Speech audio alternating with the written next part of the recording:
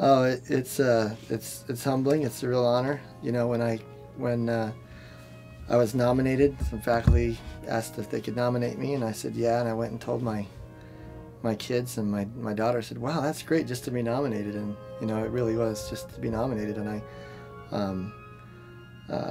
to be selected it's really great. You know, I consider myself a very typical teacher at the College of Idaho, not overly exceptional or anything. I think the way President Hedberg describes it is I was the main architect of Peak. Other people had lots of roles involved in seeing it get passed and revised and put together, so it's owned by the faculty. But I think it's changing the culture. I think it's changing even the relationships that we have with our students as faculty members.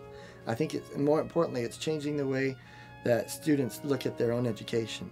It's built more on their choices and their interests. So I think I'd say that's been one of the bigger changes regarding how Peak is moving the academic culture in a good direction. I enjoy the relationship that I get to have with my students. It's a close relationship. I get to mentor them. I get to both pursue or help them pursue their interests, but I also get to inspire them.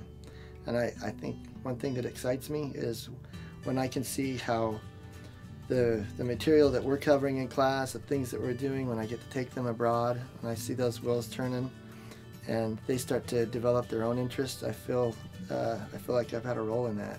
That's a kind of a powerful feeling to know that you can help students discover things. I tell that a lot. You know, I think that's why I like to study what I study. There's so much discovery involved, and I get to see those students discover this like I did when I was a student.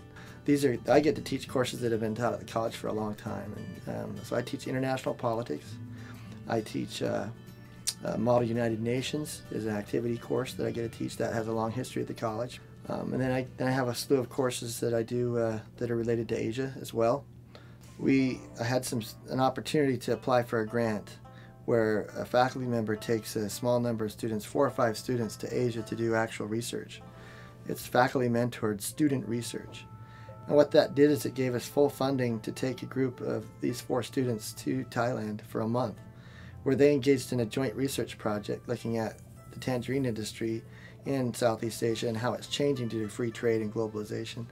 We were able to interview, you know, people, CEOs and founders of plantations. We interviewed workers that were in the fields, migrant workers, refugees that were workers. We interviewed small farmers, local officials, government officials.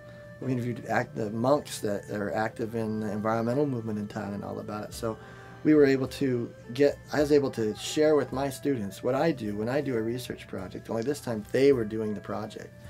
And they just did an amazing job. I often describe what I do as, in fact, a former professor of mine said, you know, what I do is I read books and I talk about them with young people. And that's what I do.